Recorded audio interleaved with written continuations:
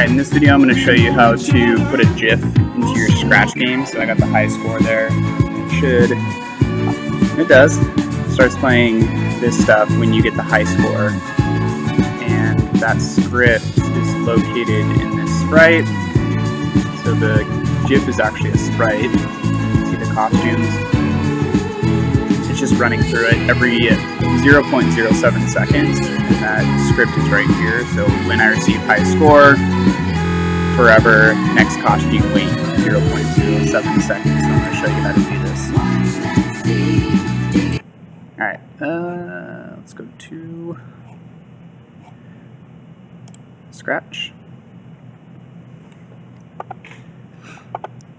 And I'm going to create a new one so that you can just see this from the beginning. And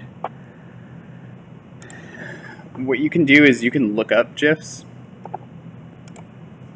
You can take a YouTube and turn it into a GIF. So that video that you see of me dancing in front of my desk is on YouTube. It's only 10 seconds, so that one's pretty easy to turn into a GIF because it's short, but I wouldn't recommend doing it to anything longer than like 5 or 10 seconds because it's just going to take forever to load. And I'm not going to show you how to do this, but there are websites that will allow you to convert a YouTube into a GIF. You just have to find them and then download once it gets turned into a GIF and then save it.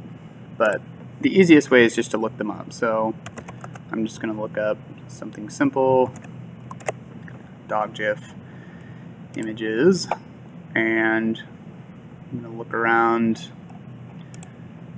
Let's see.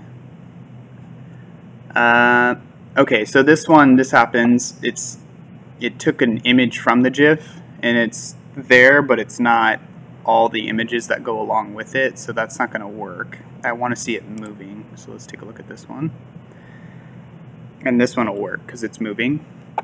So I'm going to right click this one and hit Save Image As, and then under my Scratch folder,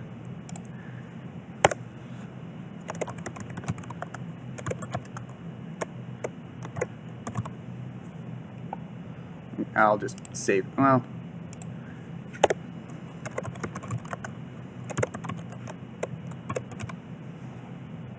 save.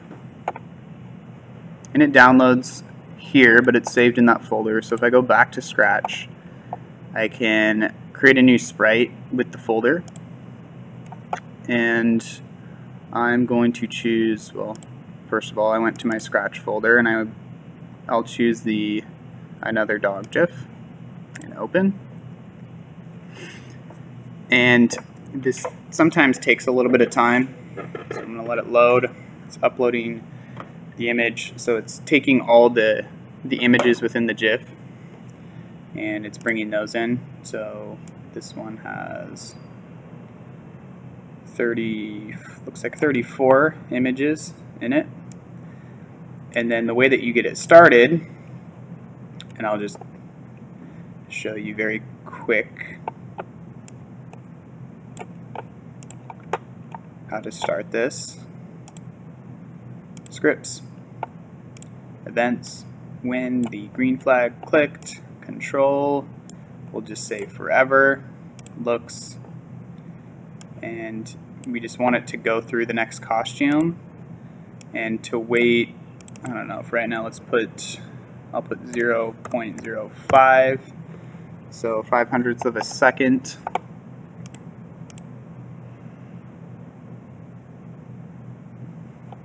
Cool, so it's working.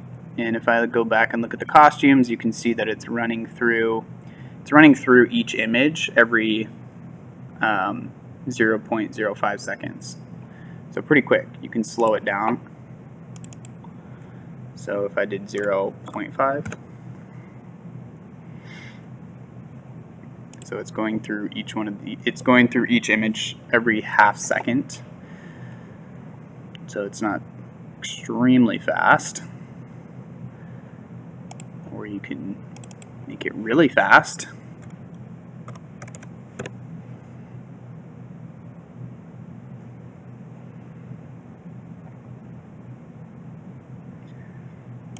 So that's simple. You can, you can do it just like that and then add it in to whatever project you are working on.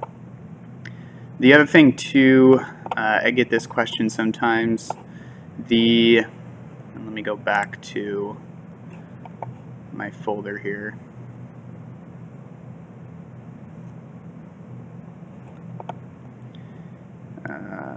Where is it? Right here.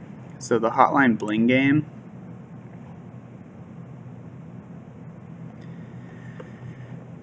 In this game, Drake is a GIF, and notice that he's originally it was a giant like rectangle around him, but what I ended up having to do is go through and basically erase all that stuff around him. So what I was doing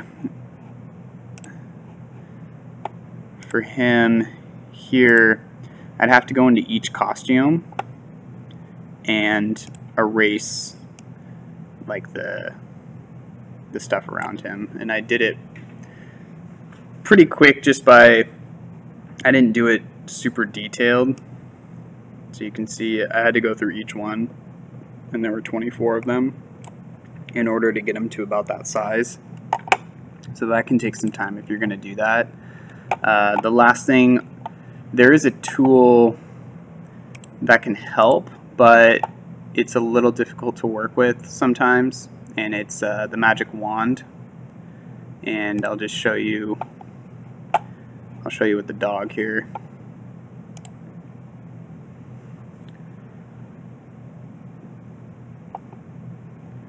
So if you look at the costumes for the dog, yeah, this one's going to be tough. So you can use the magic wand, and the magic wand basically, it tries to separate images from backdrops.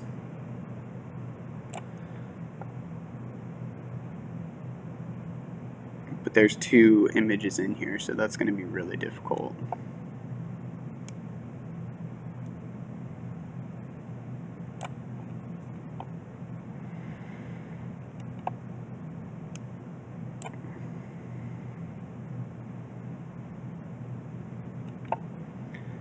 So then when I click away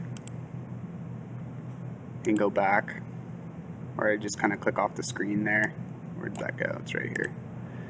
So now I have this dog that is all by itself. It might look funny when it goes through the GIF. See how that flash of white shows up? I can slow it down.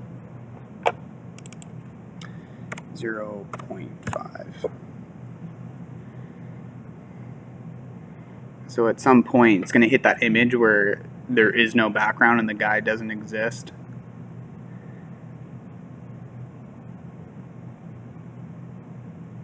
Right there. So there is a way to take away like all the background stuff. You can try and use this magic wand tool, but again, it's not the. It works pretty well, and you can kind of see how I'm using. But like even right there, it doesn't. If the background is similar to whatever you're trying to cut away, it has a hard time differentiating between that. So like this dog's like face right here is not that far off from the color of this background right here, so that's why it didn't take that away. So you'd have to, if you clicked away there, chop it off, and then you'd have to go in here and start erasing this stuff manually. And that's why it takes a lot of time. Okay?